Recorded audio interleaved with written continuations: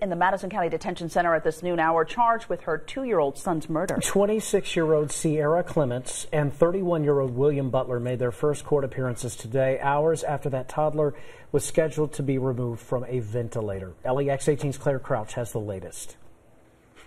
William Butler and Tristan's mother, Sierra, remain held on $1 million cash bond after answering the charges of murder and criminal abuse of a child here at Madison County District Court. The couple was booked into the Madison County Detention Center yesterday on the charges. Kentucky State Police say 2-year-old Tristan was injured while in the care of 31-year-old William Butler, who we've learned is not only the boyfriend of the boy's mother, but also her stepbrother. 2-year-old Tristan was taken to UK hospital with life-threatening injuries.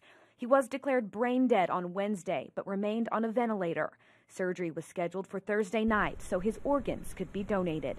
A relative of Tristan's father tells us the family is still so angry. She says Sierra left the father in the dark about Tristan's condition. And while $1 million is a lot, they don't believe Sierra and William Butler should have gotten any bond at all. We don't feel like it was fair that now they're given $1 million bond. I mean, it's just not fair. Tristan didn't have a chance, and they shouldn't have a chance either. Public defenders are being appointed to both Butler and Clements. They are due back in court on February 21st at 9 a.m.